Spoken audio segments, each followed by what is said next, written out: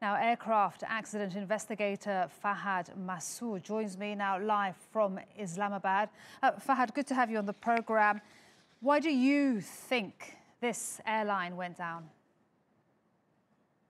As an accident investigator, this is too early to say anything about how or what happened in the aircraft. But what I can really point my finger at are a few hypotheses, possibilities as we call them. One, it can be an act of sabotage. We cannot rule that out. There can be a possibility of a runaway trim or a horizontal stabilizer malfunction, which has happened in the past as well. Although this aircraft is not a 737 MAX, it is a 737-526-year-old an airframe. It consists of or has a lot of positivities attached with it. Being there since 1960s, has flown across the world umpteenth number of hours. But what can really happen in such a circumstance where an aircraft plummets from 10,000 feet till sea level within a matter of a minute or so is heartbreaking overall. So that is all. Fahad, let me just jump in. The reporter we have, Vandana, speaking to us from Jakarta, she says it's rainy season. Could that have been an influence and impacted at all? Weather conditions are always plausible. Airframe malfunctions have happened before. You look at the Alaskan Airline Flight 261 or the Intercontinental Flight 7425, in which there was structural failures due to which the aircraft plummeted.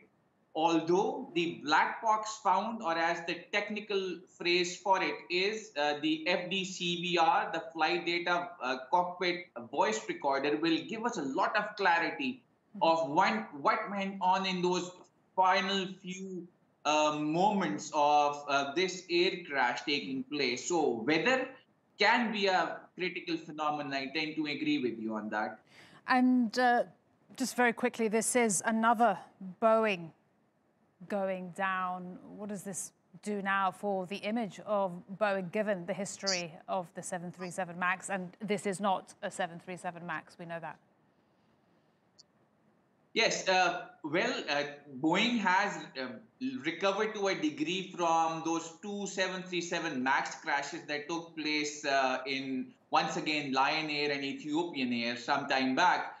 But the issue at hand, which is most critical for us to understand, is the worst thing that can happen in an air crash is the loss of repute of a specific aircraft manufacturer or an airline. It takes a lot of time to recover that image or the name that goes along with it. But rest assured, it is a very different aircraft from the 737 MAX, so which disconnects the two air crashes. For a common man to understand, it's still a Boeing, but for the technical people who are from the aviation industry, in my opinion, it won't take too much of a hit. But the consumers, the passengers who are flying Boeing as a name is once again going to take a hit. And just very quickly, two words, Fahad.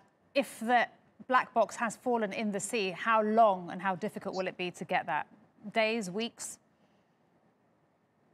Not really. There is a beacon that is on the FDCVR or the black box, which is emanating a pulse for 24 to 48 hours. It can be found on through that. It's called an ELT, electronic locator beacon, which relates to a specific frequency, conventionally an emergency one, which is 1 to 1.5 kilohertz or 243 megahertz, either of the two.